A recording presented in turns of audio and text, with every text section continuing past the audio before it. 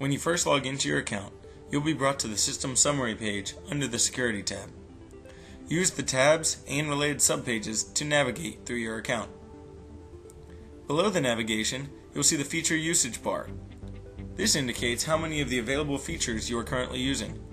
To explore other useful features, simply click on the Feature Usage link or the bar itself. Below the Feature Usage bar, you will see your current arming state. Click on the cogwheel to set up silent arming. This will arm the panel silently whenever you send a remote command.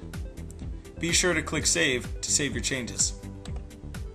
In the arming box, you can also send commands to arm or disarm your panel.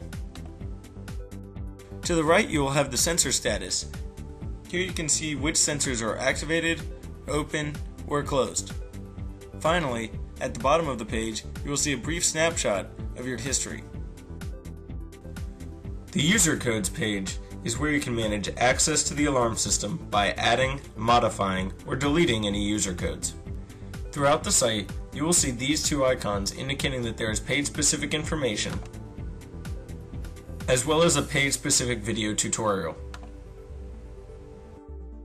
The Event History page, under the History tab, allows you to search, filter, and view 60 days of past history. You can also export all of the information to Excel by clicking the link at the bottom of the page. The Notifications tab is where you can manage your address book in order to set up email, text message, and user code profiles. To set up notifications such as alarms or armings, simply click on one of the subpages below the Notification tab. Under the Profile tab, you will first be brought to the Feature Usage page. Here you will see what features are available to you and which ones you have already utilized. The Manage Logins page is where you can create additional website logins or mobile logins that can access your account. These can also be customized to fit your needs.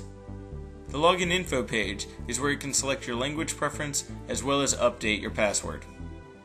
The Multi-System Access page is where you can enable the current login to have access to all of the systems.